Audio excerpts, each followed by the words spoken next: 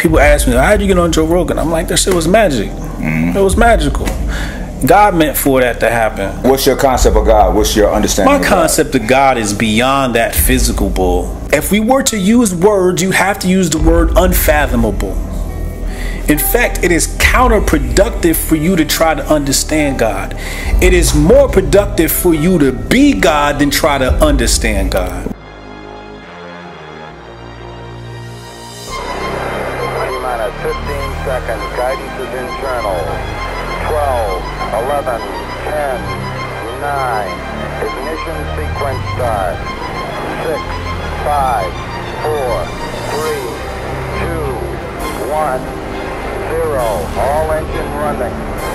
Liftoff. We have a liftoff. 32 minutes past the hour.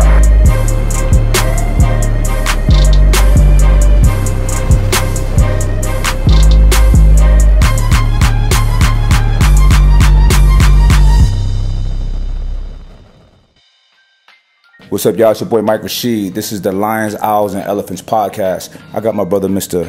Gator, in the building. And we have a very special guest all the way from the land of Kemet. He goes by the affectionate name of Hotep Jesus. What's up, sir? Thanks for coming down. I appreciate you for having me. Yo, welcome. It's a pleasure to have you here. It's a blessing to be here. Indeed. You've been a gracious host, and I only been here about a few minutes. I do what I can. Look, man, you're a dope dude. Listen, I gotta say this. We've been having some dope people on. Okay. You know what I'm saying? Consistently. You know what I'm saying? And you're raising the vibration even more. So very happy to be here. So let's dive into the obvious, because people are like, what is Hotep Jesus? What does that mean? Yeah. Can we get into the science behind your name or how you acquired that attribute? The best nicknames are exonyms. Exonyms are when the name of a thing comes from outside of itself. So Hotep Jesus is an exonym. I didn't give myself the name. My haters did. And when I saw it on my screen, it was just like, somebody said, what do you think you are, some sort of Hotep Jesus? Oh, that's great. That's so good. And I just looked at it, and I was staring at the screen. They lobbed you a layup. And I just snatched it and just changed my act, like right on the spot. Like, What made them say that? Because that's a good name. I had went through a spiritual awakening, man. It was one of the best, worst things in my life. I was vegan and all types of stuff, man. Great period of my life. But I was just very spiritual. I was very much into the yoga and meditation and being at peace with my soul. How I found you was on Rogan. Your first, I think you was on there twice. Yes. Or three. Okay. Twice. So yeah. it was the first time you was on there. I saw you, and you were talking about. He was like, "What are you talking about?" But you were saying how black people did not come here as slaves. Yes. Yeah. Right. We were not brought here on slave ships. That's not economically sound. This what do you mean? Make sense. So when Christopher Columbus got here, Christopher Columbus got to the Caribbean, according to primary source. Right. They basically said the first thing he did was take slaves. He didn't bring slaves. He took slaves from the island. He captured people. So when you have colonization, you got to remember, the United States was only built 13 colonies at first, right? You think this whole land was empty? No, there were natives here. Right. But today we're taught that natives is some other people. No, natives are the melanated African being that has come here since the beginning of the Mali Empire. We're talking about 14th, 13th century. We had already come here from Africa. Really? Oh, yeah. Yeah, we had already come here. First Americans were Africans. So in this book, he speaks of a tribe. First of all, they call this Turtle Island. Mm-hmm. But they speak of the tribe, and the tribe is on the east coast of America. And they ask them, well, where do you people come from? And they say, we come from the east. And the east coast, the east of the east coast is West Africa. Mm-hmm. Right? So there's a whole lot of evidence just within this document. Like if somebody wanted to debate me, I could study this book and I will destroy you. Right. Now, I've done a bit of research on that myself. And there's clear like documentation and evidence of some of us coming through that route. Yeah. But that's not all. Right. There's a lot of information showing that we were here prior to that. Yes. At least a couple hundred years before Columbus, right? Columbus even acknowledges it in his journal. Continually grown to indicate that many of these pre-Columbian explorers might have come from Africa. For example, he pointed out that Columbus himself was aware that African mariners had preceded him. In his diary of his second voyage, Columbus tells of how the natives of Hispaniola actually had given him gold-tipped metal spearheads that they said were brought by black-skinned people who had come in large boats from the south and southeast. Coincidence? I think not. No. So what's interesting about that, so upon returning to Spain, is that he actually took the spearheads and he sent them away and they had them assayed, and it turned out to be that these spearheads were covered in this metal this alloy that the inhabitants called guanin, and the metallurgists actually found out that this was an alloy of 32 parts. It was like 18 of gold, 6 of silver, 8 of copper, which dun dun dun matched the metal used in spearheads made in Western Africa for thousands of years, as carried by medieval African warriors, including the Mali and the Moors. The West Africans even called this metal guanine, the same name used by the natives of Hispaniola. Yes. You know, and it's interesting that this is not talked about, that he even had Ghanaian navigators helping him get over here. So, like you said, east of the East Coast is West Africa. The westernmost tip of Africa, or Ghana, if you look at it, there's a straight path, and not a far route from Ghana to Brazil. The Portuguese, like Captain Pereira, had heard that African traders were visiting Brazil in the mid-1400s. So to demonstrate that mariners from West Africa could have sailed to the Americas using papyrus vessels as early as 2000 BCE, Norwegian adventurer Thor Heyerdahl actually used ancient shipbuilding techniques in order to construct and sail the Ra 1 and the Ra 2 in 1969 and 70. And generally, some type of sailing vessel will average about 100 miles per day, even without sails. And in an ocean current, something like a raft or a reed boat can average about 60 miles a day. Now, Islamic historian Amir Hajib reported that voyages west from Mali were happening in the year 1311, just 150 years before Columbus. We don't need to have a discussion. This is the guy you said discovered America, okay? This is his letter back to his financiers, because he was broke. He was a running boy. He's a running boy. He the fall guy, right? Yeah. Here, put it on him. He's doing a job. Give him the credit, because I don't want people to know I'm doing this shit. That's what's happening with Columbus's story. Yeah, he's a non-entity, right? But if you read his letter, in his letter to D. Saint Angel, he says, when I ran across these people, they had a boat the size of an 18-oared galley. It's a pretty damn big boat. Yeah. Now, the Ghanaians were excellent sailors. You know, that's what they were known for. Yes. And even, I don't know if you heard of Mansa Musa. I'm sure you have. Well, his brother, before he was king, his brother was the king. Abu Bukhari. And he passed on the crown to Mansa. Yeah. Because his love was sailing. You know what I'm saying? And he's been here. And he went out. Right. So they found, this is what here's the evidence, the archaeological evidence. They found, first of all, in mummified bodies in West Africa, Central Africa, and Northern Africa. Yes. Cocaine, tobacco, opium, drugs that are native to South America. Yeah. It doesn't grow on that side of the planet. So it showed evidence of them coming here, trading, going back. You know what I'm saying? Here in America, in Mexico, they found golden tip spears, like the ones in Mali. Right. They found helmets like the ones in Mali as well, in Nubia. And we can't forget about the Olmecs. You know what I'm saying? These gigantic, gargantuan statue heads of Africans, right, that predate Mexican civilizations. Yeah. So it's a lot that's not talked about in school.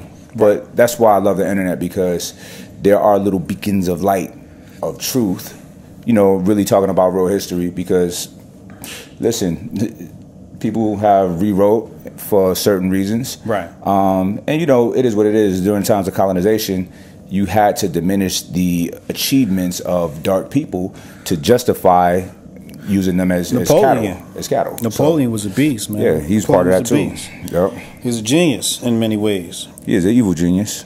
Yeah. A little short evil genius. How do you separate? Because you were saying that you don't care to, not care, but you don't. It's not a passion to try and convince someone to see things how you see them. Yeah. But with something like as important as this, or as potentially important to this, for how people view themselves and how they recollect history, how do you separate the like you said, you're okay with people just not seeing it your way versus they got to be exposed to the information? People who want my opinion and people who don't. It's something called unsolicited advice and unsolicited opinions. Right. You got to cut me a check for my opinion. I was going to say, so you put it out in your content, your messaging, and if people want to know more or if they really like it, you're counting on them to, of course, want to further that conversation with you. Yeah. But not, I guess you're saying you're not trying to go out to people who say otherwise and convince them. No. But if people want to learn, they're welcome to come and hear your knowledge. It's counterproductive. It's counterproductive to my goals. My goals is to help humanity.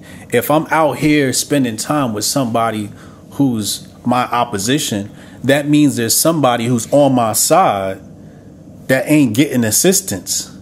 I don't have time to argue with you. Somebody over here needs me. Yeah. But I'm over here messing with you. We building over here. I'm not distracted by my enemies. I'm not distracted by my haters. I'm focused. And at the end of the day, that's an exercise in futility, going to hostile territory or hostile grounds with opposing positions, just trying to convince people. Here's the thing. This is what I've noticed in life. Like, if you have the truth, stand on it. And that's it. Yeah. Right? Over time, those who don't agree with the truth, it's okay, because it doesn't change reality, right? But typically, especially if they got an inkling of goodness in them, at some point they're going to see the truth and they're going to come over into that space. Right. Yeah, the truth without always going to see the having light. to convince anybody. Truth always come to light. That's the thing. Mm-hmm. A lie going to get around the world before the truth get its shoes on, but the truth coming. Exactly. It's coming. It's real. It's going to be late, but it's cool. I think we practice a lot of the same idea in the sense that you're not going to find us seeking out people who are of opposing opinion to argue with them. We don't do that. We'll put out the information that we think is the best information, whether it's relating to health or fitness or anything lifestyle oriented or personal growth. And then some people will disagree. They'll come to us usually, but we're not going to people of opposing opinion and be like, you're wrong and here's why. Yeah. We don't spend any time on that if I'm thinking out loud. No. Yeah. I live a life of goodness, and from the goodness, things sort of just coalesce and happen for you. Yeah, like sure. it's sort of magical. Like people ask me, how'd you get on Joe Rogan? I'm like, that shit was magic. It was magical. God meant for that to happen. What's your concept of God? What's your understanding My of God? concept of God is beyond that physical bull, right? My concept of God is, I guess we can call it cosmic consciousness. Some people might call it infinite intelligence, right? When you're on the path, sometimes I call it the God frequency. That's when you're like in tune and you're like right in line and everything's buzzing for you. You know what I'm saying? You can do no wrong. But God is to be if we were to use words, you have to use the word unfathomable. In fact, it is counterproductive for you to try to understand God. It is more productive for you to be God than try to understand God. Why is that? Explain. For example, because how can you be something that you don't understand? People ask me, they say, do you believe in God? And I say, no. I know God. What's the difference? Well, belief means you could not believe, right? Like belief is somebody can change your opinion. But if I know you, like, no, I know this person or this thing, and I've interacted and I've had a real experience. Believe is theoretical. Knowing is I've experimented with this thing. To know, you can, there's evidence, there's objective truth that knowing is undeniable. Right, it's undeniable. Right. Yes, for me, it's undeniable. Right, It's subjectively objective. So, Sean, what's God to you? What's the concept of God to you? What does that mean? Well, for me, I think about what I am and what I know and what I think we as a group know, and I always put God to be the missing piece between that which we are and everything else. Like, so it's like I think about the fact that we keep knowing more things than we used to know, like as a species or as a collective, as a society, we keep learning, and we keep eliminating this gap between what we know and don't know, and getting closer to what our understanding would want to be. But to your point, it's probably unattainable. This thing that we don't understand what we don't understand. Like, how am I supposed to explain to you the experience I had with God without using some words that's gonna misconstrue what really happened? Words cannot put what happened to me and God and the God power, the God consciousness, whatever you want to call it, the cosmic. I don't know what I'm gonna tell you. I do magic. If I sit up here and say, "Yo, I do magic," I mean, magic is a thing. But if I said it, people would be like, "Oh, this guy thinks he's a magician." Nah, but I the don't thing think so. is, the magic ain't me. The magic is God. It's just that I'm connected to it. Okay, let me. I'm in service to it. Let's walk down the path. So I hear you. You have this experience, Yes. right? So I don't think that it's unreasonable for you to be able to articulate what you experienced, because you experienced it. Yes, I can articulate it, but it'll never come close to what I feel. That's interesting you say that. I'm gonna tell you why. So lately we fast. We have a collective fast we do on Wednesdays, right? So outside of the physiological benefits, for me personally, I have more spiritual and mental things that I'm looking to achieve for my sacrifice, right? And what it is right now, and it can change over time, but it's my ability to communicate better, right? So I see language as an inferior means of communication. Yes. Right? Language often falls short for many of us. And we sometimes refer to foreign language to try to explain something. Why is it that my thinking process or my experiential process cannot be articulated with language? We have been communicating. Stupid. We communicated before language, right? Babies who don't know language yet can communicate. We think a lot without words, without language, right? So You got to do it with children. Right. So I'm working on figuring out how to communicate, articulating what's on my heart and my mind better, right? Yeah. Maybe it's not a word. And also receiving information, communication from others, because sometimes the words is not truthful to what the heart is trying to convey, right? And it's not truth, it's not a lie in a deceptive way. It's just that this is the best way that this person can communicate what they're feeling. So I understand what you're saying in that, not being able to articulate what you feel. Because there's times I'm having a conversation with people and I'm saying it wrong. And I know I'm fucking up. Yeah. But now I'm not saying it. I'm like, I don't know how to say this right now. Give me some time. So I'm trying to figure out what I'm working on, and I'm getting better, you know. But yeah, it's interesting. It would have been nice to hear your experience. Can we have a conversation about why I can't have a conversation with a liberal? Do you feel you can't have a conversation with a liberal? I've tried. They won't talk to you? I'm basically blackballed. If they post anything, it's gonna be slander. Why is that? I think it's because they don't want a resurgence of, let's call it nationalism. Okay. I describe nationalism as tribalism, but what they don't want is independent states. They want is dependence. They want people dependent, and we're very much a message that is about independence. And if we could become popular, we might make being independent popular. And oh my God, people might not need the government anymore, or they'll need it less. So, do you feel like the states are not independent now? Independent of what? Of They are the tied government. by the Constitution. We have the United States. They are united. True. However, yeah, that's true. So would you prefer succession in all 50 states? Yes. So each state its own sovereign entity. Yes. Country. Yes. So how do you feel about Europe? Because look, Europe in many ways that's why they try to create the European Union, right? Some of these countries you could fit them in New Jersey. Yeah, for sure. But here's the thing, though, because all right, let's break up the 50 states, right? Yeah. And for the record, I'm not a proponent of no system. I don't care. I believe, but hear me out. Go Hear ahead, me out. yeah. Like you said, a lot of countries are small as our cities, right? Yeah. So, all right, boom, 50 countries, right? Over there's a bunch of countries, right? Yeah. To me, I wouldn't want borders to be bordered by potential enemies. You know what I'm saying? Correct.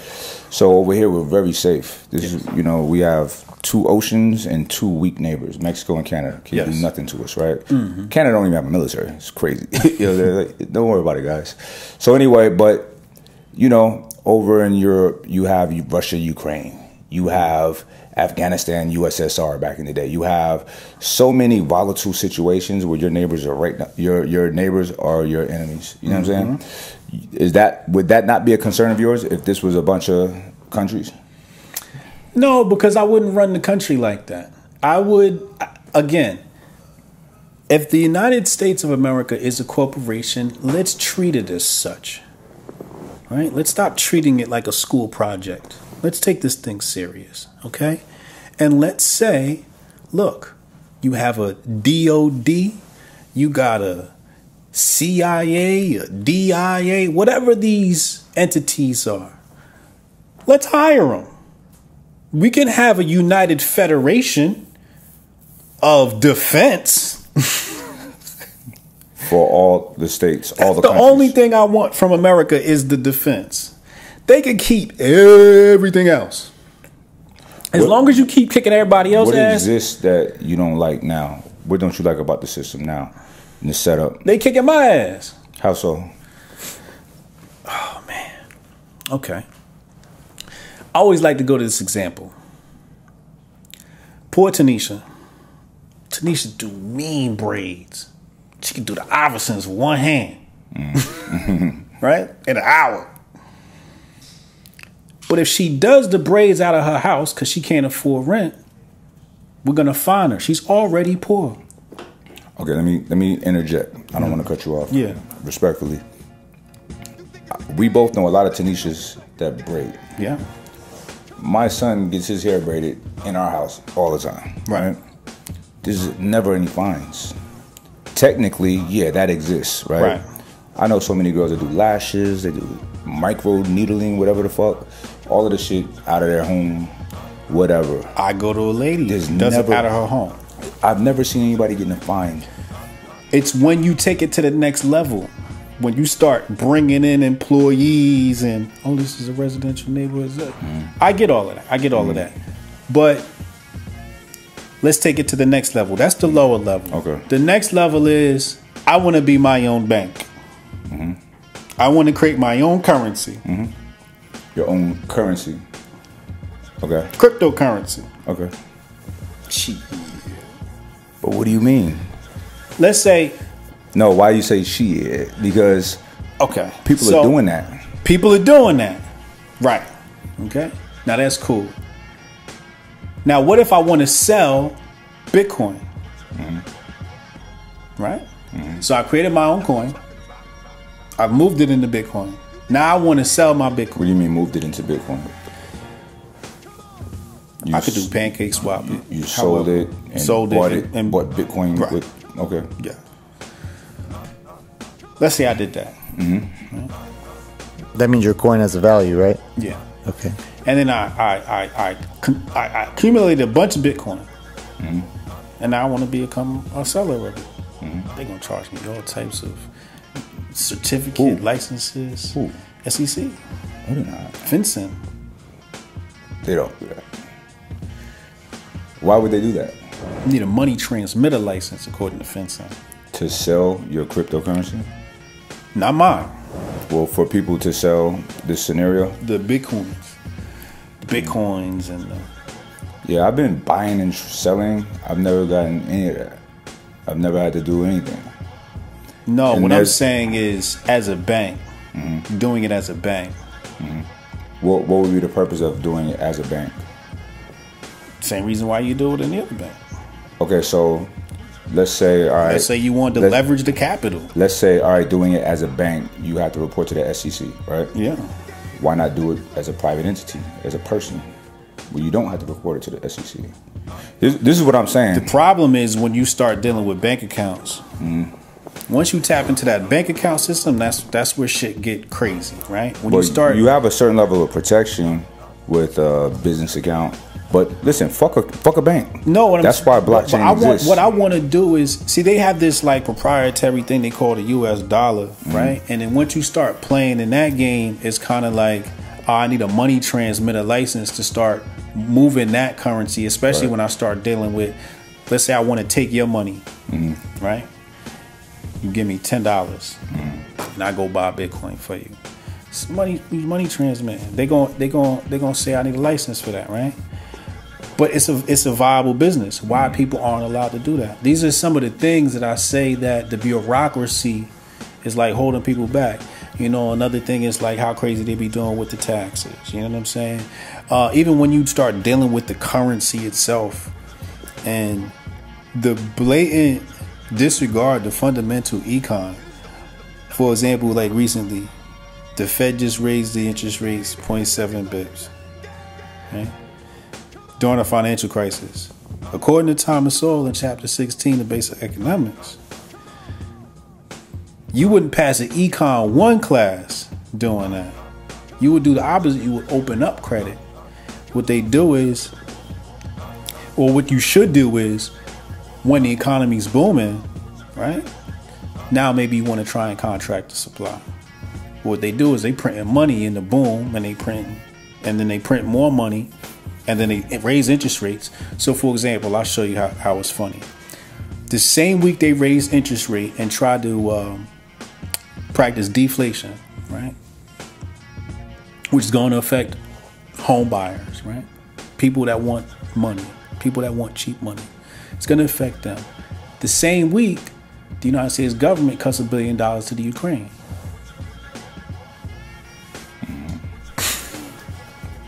Okay. Blatant disregard for the currency that I'm working for. I'm with you, right? But I also see it different, right? I'll explain.